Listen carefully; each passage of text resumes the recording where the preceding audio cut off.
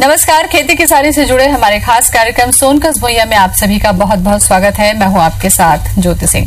दोस्तों, आज कृषि में करियर फायदे का सौदा साबित हो रहा है। खेती में आई नई तकनीक से किसान भाई आज ज्यादा लाभ कमा रहे हैं। आज ऐसे लोग खेती किसानी से जुड़ रहे हैं जिनके परिवार का दूर दूर तक इससे कोई नाता भी नहीं था, लेकिन इसमें अपार संभावनाओं को देखते हुए आज का युवा भारी संख्या में कृषि और डेयरी क्षेत्र से जुड़ रहा है। आज दुनिया भर में भारी संख्या में कृषि और डेयरी एक्सपर्ट्स की कमी भी महसूस की जा रही है, जिसमें करियर आपके लिए फायदे का सौदा साबित हो सकता है। आज हम आपको खेती किसानी के बारे में जानकारी तो देंगे ही, साथ ही आपको इससे संबंधित तकनीकी कोर्सेज की भी जानकारी देंगे जिन्हें आप करके अपने करियर को ऊंचाई भी दे सकते हैं। तो चलिए शुरू करते हैं हमारा आज का खास कार्यक्रम सोनकस भुइयां।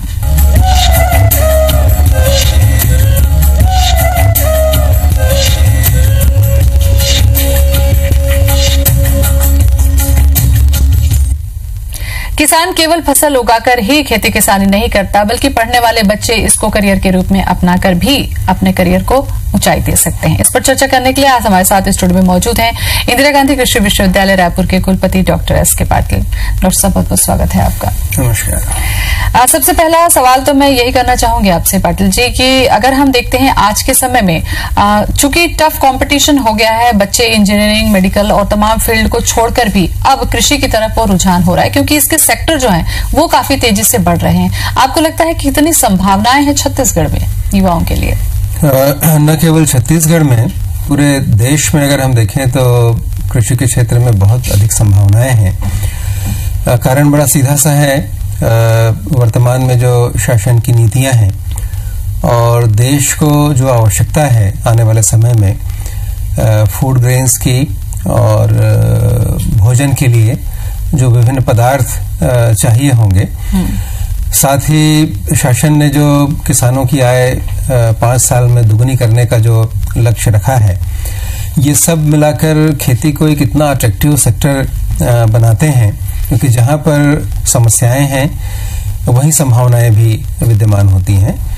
पूरे देश में अगर हम देखें तो एक बहुत बड़ी हमारी जनसंख्या खेती के ऊपर निर्भर है और उनको बहुत सी चीजों की आवश्यकता होती है उत्पादन करने के लिए, और उत्पादन के बाद जो माल आता है खेती से उसके प्रसंस्करण, विपणन, इन सब में बहुत अधिक व्यक्तियों की आवश्यकता आने वाले समय में हमको होने वाली है। तो मुझे लगता है कि बहुत अच्छा एक कैरियर बच्चे इसमें अपना बना सकते हैं। बिल्कुल। पाटिल जी, सबसे पहले तो हम पढ़ाई पर ही फोकस कर ले, क्योंकि कृषि विश्वविद्यालय में हम देखते हैं कि पढ़ाई की बहुत सारे कोर्सेज चल रहे हैं, दूर दूर से युवा आकर इसमें पढ़ाई भी कर रहे हैं। किस किस तरीके के कोर्सेज यहाँ पर चल रहे हैं और क्या उसका बैकग्राउंड या क्राइटेरिया होता है, या जो दर्शक हमारा कार्यक्रम देख रहे हैं उनको एक इन्फॉर्मेशन आपके जरिए मिल सके? कृषि को सामान्यतः बच्चे जो इसको जानते नहीं हैं वो ये मान के चलते हैं कि इसमें कोई बहुत साइंस शायद नहीं है। खेती को ऐसे भी एक दूसरे दर्जे के व्यवसाय के रूप में देखा जाता है, लेकिन कृषि के जितने पाठ्यक्रम हम चलाते हैं उनमें केमिस्ट्री, फिजिक्स, बायोलॉजी और जूलॉजी, इनका प्रचुर मात्रा में उपयोग इन विज्ञानों का होता है। और हमारे सारे कोर्सेस इन 4 जो विषय हैं उनके आसपास ही केंद्रित होते हैं। तो ऐसे बच्चे जिनका साइंस का बैकग्राउंड है वो इस एजुकेशन में ज्यादा बेहतर कर पाएंगे, ऐसा मुझे लगता है। और सभी जो हमारे कोर्सेस हैं वो विज्ञान के आसपास घूमते हैं। बिल्कुल। अगर स्नातक स्तर तक की हम बात करते हैं, क्योंकि जब हम आपके कृषि विश्वविद्यालय में पहुंचते हैं तो हम देखते हैं कि बहुत सारे विभाग हैं, चाहे उद्यानिकी की बात करें, चाहे हम कीट प्रबंधन की बात करें, चाहे पेस्टिसाइड की बात करें, उपकरण की बात करें, इतना व्यापक है ये क्षेत्र। ऐसे में क्या कोर्स को इस तरीके से डिजाइन किया गया है पाटिल जी, या फिर 12वीं के बाद जब बच्चा यहाँ पर आता है तो फिर वो अपनी चॉइस से यहाँ पर कुछ सेलेक्ट कर पाता है? मोटे तौर पे अगर देखें, ग्रेजुएशन में हमने इसमें 4 डिवीजन करके रखे हुए हैं जी। पहला डिवीजन हम कृषि को कहेंगे, जिसमें हार्डकोर फार्मिंग के बारे में हम बच्चों को पढ़ाते हैं ग्रेजुएशन में। दूसरा विषय हॉर्टिकल्चर का है, जिसमें सब्जी, फल, फूलों की खेती के बारे में पढ़ाया जाता है। तीसरा जो डिवीजन है वो इंजीनियरिंग का है, जिसको हम एग्रीकल्चर इंजीनियरिंग कहते हैं। इसमें खेती और खाद्य प्रसंस्करण में लगने वाली सारी मशीनों के बारे में पढ़ाया जाता है। और चौथा जो डिवीजन है वो एनिमल हस्बेंड्री का डिवीजन है, जिसमें पशु पक्षियों, मछली और जल में होने वाले जितने उत्पादन हैं उनके बारे में पढ़ाया जाता है। तो ये 4 मोटे मोटे डिवीजन हैं जो ग्रेजुएशन के लेवल पे हम इसमें करते हैं। और विभिन्न तरह की जो एंट्रेंस एग्जामिनेशंस होते हैं उनके माध्यम से साइंस के बच्चे इसमें प्रवेश ले पाते हैं। बिल्कुल, मतलब जब ये कॉम्पिटिटिव एग्जाम फेस करके बच्चे आते हैं तो उनके पास में फिर वो विकल्प होता है कि इन 4 डिवीजन में से वो किसको चुनना चाहते हैं, या फिर परसेंट के हिसाब से ये डिसाइड हो पाता है? इनमें एंट्री के लिए एग्जामिनेशंस होते हैं, जैसे कि अगर वेटनरी के सेक्टर में बच्चा जाना चाहे तो जो पीएमटी की परीक्षा होती है उसके माध्यम से काउंसलिंग की जाती है और मेरिट के आधार पर बच्चों को उसमें एडमिशन दिया जाता है। इसी तरह एग्रीकल्चर और हॉर्टिकल्चर में प्रवेश करने के लिए प्री एग्रीकल्चर टेस्ट पीएटी के नाम से परीक्षाएं ली जाती हैं और उसमें सफलता प्राप्त करने पर बच्चों को मेरिट के आधार पर हॉर्टिकल्चर और एग्रीकल्चर इस स्ट्रीम में हम प्रवेश देते हैं। जो प्री इंजीनियरिंग टेस्ट होता है उसके माध्यम से एग्रीकल्चर इंजीनियरिंग का जो हमारा डिग्री प्रोग्राम है उसमें हम बच्चों को प्रवेश देते हैं। बिल्कुल। और इन चारों ही कोर्स में जब स्नातक स्तर की पढ़ाई हो जाती है तो स्नातकोत्तर के भी जितने भी कोर्स हैं क्या वो यूनिवर्सिटी में उपलब्ध हैं? लगभग सभी डिविजन्स में स्नातकोत्तर की जो पढ़ाई है वो हम यहाँ पर उपलब्ध करवाते हैं। उसके साथ ही पीएचडी तक की शिक्षा इन विभागों में हम प्रदान करते हैं। ये जो 4 डिवीजन हैं इनके हिसाब से पीजी की पढ़ाई अलग अलग विभागों में हम करवाते हैं। जैसे अगर बच्चे ने एग्रीकल्चर इंजीनियरिंग विषय में स्नातक किया है तो उसके बाद उसके पास soil water engineering, post harvest processing, value addition, food processing, इसके अलावा एनर्जी मैनेजमेंट इन एग्रीकल्चर, इस तरह के जो विषय हैं उसमें वो पीजी में परीक्षा दे सकता है और उनमें एडमिशन वो ले सकता है। अगर हॉर्टिकल्चर से बच्चे ने ग्रेजुएशन किया है तो वहां से वो vegetable sciences, fruit sciences, flower sciences, landscaping, architecture, इन सारे विषयों में पीजी की पढ़ाई वो कर सकता है। वेटनरी में अगर बच्चे ने ग्रेजुएशन किया है तो उसके बाद वो एनाटॉमी, फिजियोलॉजी, ब्रीड इम्प्रूवमेंट, इस तरह की जो है वेटनरी मेडिसिन, इनमें वो पीजी की पढ़ाई करता है, एक्सपर्ट के रूप में आगे बढ़ता है। एग्रीकल्चर में कई विषय हैं, जैसे एग्रोनॉमी है जहां पर फसलों का वो एक्सपर्ट आगे जाके होता है। सॉइल साइंस है जिसमें वो मिट्टी का एक्सपर्ट होता है। एंटोमोलॉजी, पैथोलॉजी, एक्सटेंशन, इकोनॉमिक्स, इस तरह के विषय हैं जिनमें वो आगे पीजी की पढ़ाई कर सकता है। जी, इससे जुड़ा आप करियर किस तरीके से होगा उस पर भी मैं आपसे चर्चा करूंगी। फिलहाल यहाँ पर वक्त हो चला है छोटे से ब्रेक का, फौरन लौटते हैं। ब्रेक के बाद स्वागत है आप सभी का हमारे खास कार्यक्रम सोनकस भुइया में। आज हम चर्चा कर रहे हैं कृषि में करियर की, चर्चा कर रहे हैं डॉक्टर एस.के. पाटिल जी से। पाटिल जी, जैसा कि मैंने आपसे पूछा कि स्नातक और स्नातकोत्तर स्तर पर जो बच्चे पढ़ाई करते हैं वो किस किस श्रेणी में करते हैं, आपने बताया। लेकिन कुछ बच्चे ऐसे होते हैं कि स्नातक पढ़ने के बाद में कई बार ये स्थिति होती है कि वो पीजी नहीं कर पाते हैं, तो क्या ऐसे बच्चों के लिए करियर की संभावना है? अगर है तो फिर वो किस जगह यूटिलाइज कर पाते हैं अपने आप को? हाँ, ग्रेजुएशन के बाद बहुत सी संभावनाएं हैं, अगर क्योंकि सारे बच्चे पीजी कर नहीं पाते हैं, उतनी सीटें भी नहीं है जितने ग्रेजुएट बच्चों के लिए होती हैं। ग्रेजुएशन के बाद बच्चे जो अभी हमारे पास डेटा है उस हिसाब से अगर देखें तो करीब 50% बच्चे गवर्नमेंट सेक्टर में जॉब्स में एब्जॉर्ब हो रहे हैं। गवर्नमेंट सेक्टर में मुख्य रूप से जो कृषि विभाग होता है विभिन्न राज्यों के, वो इन बच्चों को एक्सटेंशन ऑफिसर के रूप में अपने यहाँ जॉब पर रखते हैं।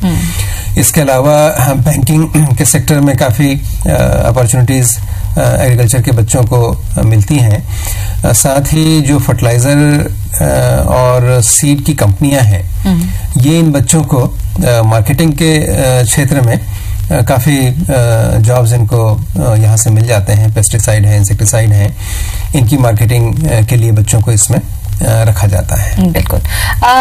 पाटिल जी, यहाँ पर हम ये भी चर्चा कर रही थी, क्योंकि पीजी और स्नातक स्तर की जब भी पढ़ाई करते हैं तो जैसा आपने बताया कि बहुत सारे गवर्नमेंट सेक्टर्स हैं जिसमें इनको जॉब लग भी जाती है, लेकिन कुछ बच्चे ऐसे भी होते हैं जो शायद इस फील्ड के ना हो लेकिन वो कृषि से जुड़ना चाहे। तो हम देखते हैं कि कृषि से जुड़ी पैरेलल भी बहुत सारी चीजें हैं, चाहे हम प्रसंस्करण की जब हम बात कर रहे थे, पेस्टिसाइड के उत्पादन की हम बात करते हैं, एक बहुत बड़ा मार्केट है कृषि से जुड़ी दूसरी चीजों का भी। तो क्या इसमें प्रशिक्षित जो बच्चे हैं या अप्रशिक्षित जो बच्चे हैं उनके लिए कुछ करियर की संभावनाएं हैं जो इस फील्ड से नहीं है? बिल्कुल, ये आवश्यक नहीं है कि खेती से संबंधित जो एंटरप्राइज हैं, उद्योग धंधे उससे संबंधित हैं, उनके लिए आप कोई डिग्री ही हासिल करें। कई ऐसे छोटे छोटे सर्टिफिकेट और ट्रेनिंग प्रोग्राम्स चलाए जाते हैं विभिन्न विभागों के द्वारा, जिनमें शामिल होकर हम कई ऐसे छोटे छोटे काम खेती संबंधित कर सकते हैं और उससे अच्छा लाभ कमाया जा सकता है। जैसे मशरूम का उत्पादन है, सेरिकल्चर है, हनी बी का कल्टीवेशन है, शहद का उत्पादन है, मछली का उत्पादन है, डेयरी फार्मिंग है, गोट फार्मिंग है, छोटे प्रसंस्करण के जो उद्योग हैं, चीजों को सुखाना, बॉटल बंद करना, बेचना, इस तरह की जो चीजें हैं, इनके छोटे छोटे धंधे लगाए जा सकते हैं। और ऐसे बच्चे जिन्होंने फॉर्मल ग्रेजुएशन नहीं किया है वो भी इस काम में आ सकते हैं। इनके अलावा सीधे सीधे खेती से भी जुड़ा जा सकता है। अगर आप देखें हमारे आसपास ऐसे बहुत से उदाहरण आपको मिलेंगे जो इंजीनियर्स हैं या जिन्होंने साइंस की दूसरी पढ़ाई की हुई है, लेकिन आज वो बहुत सफल कृषक या सफल कृषि उद्यमी के रूप में अपने आप को उन्होंने स्थापित किया हुआ है। और ये एक ऐसा सेक्टर है जो सीधा जीवन से जुड़ा हुआ है। आपके पास गाड़ी ना हो काम चल जाएगा, कंप्यूटर्स ना हो काम चल जाएगा, लेकिन अगर खाना ना हो तो हम बहुत लंबे समय तक जीवित नहीं रह सकते। तो ये एक ऐसा सेक्टर है जिसमें सीधे खेती से जुड़कर उत्पादन का काम अगर हम लें, अनाज की फसलें हैं, फलों की फसलें हैं, सब्जियों की खेती है, तो उस छोटी ट्रेनिंग से भी इस काम को अन्य लोग अपना सकते हैं। बिल्कुल। इसकी ट्रेनिंग का जिक्र आपने किया, क्या सरकार की तरफ से कुछ ऐसे सर्टिफिकेट कोर्स या यूनिवर्सिटी की तरफ से कोर्स चलाए जाते हैं या समय समय पर इस तरीके का प्रशिक्षण दिया जाता है कि कम से कम छोटा उद्योग स्थापित करके कोई युवा जो है अपने आप को एस्टैब्लिश कर सके? शासन की तरफ से कौशल विकास के लिए बहुत सी योजनाएं चलाई गई हैं और अलग अलग लेवल्स पर, इवन जो पढ़े लिखे नहीं हैं खेती कर रहे हैं, उनके कौशल विकास के लिए भी शासन बहुत सी योजनाएं चला रहा है। ये हर जिले में चलाई जाती हैं। हमारे जो कृषि विज्ञान केंद्र हैं ये लगभग हर जिले में आज काम कर रहे हैं। वहां पर भी इस तरह के ट्रेनिंग प्रोग्राम हम समय समय पर आयोजित करते हैं। इसके अलावा विश्वविद्यालय कुछ ऐसे डिप्लोमा प्रोग्राम चलाता है जिनमें शामिल होकर इस तरह का ज्ञान अर्जन किया जा सकता है।